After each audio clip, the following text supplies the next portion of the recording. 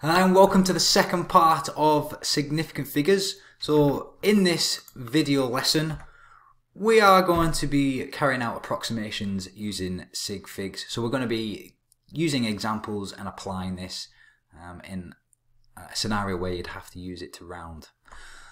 Okay, so let's round this number. We've got 123,567 and we're asked to round this to two significant figures. So let's write this down. I always start off my examples by writing down the number on the paper. And what I'm going to do is I'm going to underline the two significant figures that we're interested in. So remember, it's the first two non-zero numbers. So in this case, it'll be the 1 and 2 right here. What we're going to do is then we're going to look at the third significant figure, which is the 3, and we're going to apply our rounding rule. Is it less than 5 or is it 5 or higher? Well, we can see that 3 is less than 5. So just like when we're rounding decimal places, we're going to leave this 1 and 2 the same, and we're going to drop these numbers and convert them to zeros. So basically 1, 2, 3, 5, 6, 7 rounded to two significant figures would be 120,000, like that.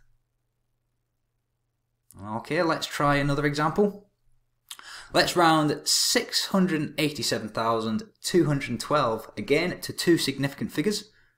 So again, I'm going to write this down. And I'm going to underline the first two non-zero numbers, which represent the first two significant figures. I'm going to look at the third significant figure, which is a 7, and I'm going to see that this 7 is greater than 5. So what do I do? Well, I'm going to look at this 8 and I'm going to add 1 to it. And so that becomes a 9. And so 687,212 rounded to two significant figures is 690,000. Okay, so another example.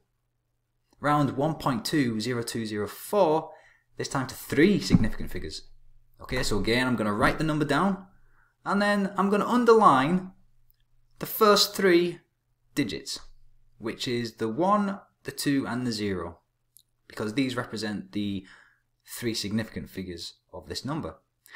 I'm going to look at this 2 and I'm going to apply the rule. I see that it's less than 5, and so this number rounded to three significant figures is 1.20. Now this 0 in this instance is a significant figure because we've been asked specifically to round to three significant figures, and so we have to keep this 0 here, and that's the answer. Okay.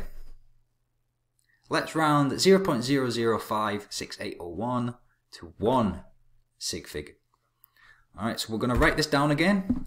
And what I'm going to do is I'm going to underline the first significant figure, which is this 5 here, because remember, these zeros represent the position of the decimal point.